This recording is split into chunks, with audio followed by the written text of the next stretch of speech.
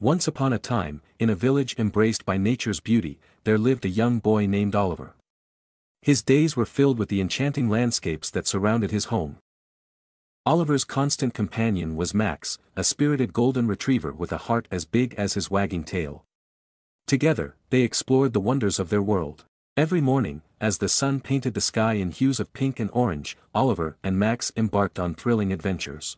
While exploring the enchanted valley, Oliver discovered an old weathered book. It is rumored that it leads to a legendary treasure hidden deep within the enchanted valley. The treasure contained a wide variety of shimmering gems, gold and artifacts. He then took it and began studying the book. With determination in their eyes, Oliver and Max set out for the enchanted valley. Their journey led them through meadows adorned with wildflowers, and into the depths of the magical forest. Challenges tested their courage, but Max's loyalty and bravery shone through as they faced magical creatures and overcame seemingly insurmountable obstacles. In the heart of the valley, they discovered a hidden cave. Inside, a chest awaited them, filled with shimmering jewels and ancient artifacts. It was then time for them to head back to their village. Yet, despite their newfound fame, Oliver and Max continued their daily routine.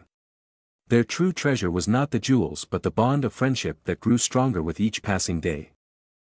And so, as the sun set on the quaint village, the adventures of Oliver and Max continued, leaving an indelible mark on the hearts of those who heard their tales.